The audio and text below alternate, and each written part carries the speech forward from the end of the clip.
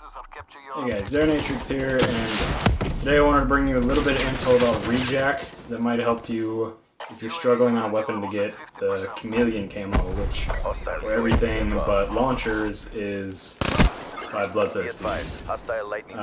You may be wondering why we started with a death on this video, but it's relevant to what we're talking about, and I'll leave a counter underneath for kills before REJACK and kills after REJACK, because it turns out that REJACK won't save your kill streak or anything like that, but if you're working towards Chameleon Camo, it will save your bloodthirsty for the weapon.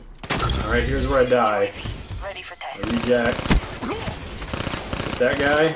And spray everywhere. That's embarrassing. Anyways, so we only need one more for bloodthirsty, and so if this works, that'll count towards our Chameleon, which for me actually happened to be the last one for my Chameleon, and that's how I discovered it. So if you're struggling on a weapon, like the knife, something like that, something you're just not good with, this will help you out. So hope it works for you. Have a good one.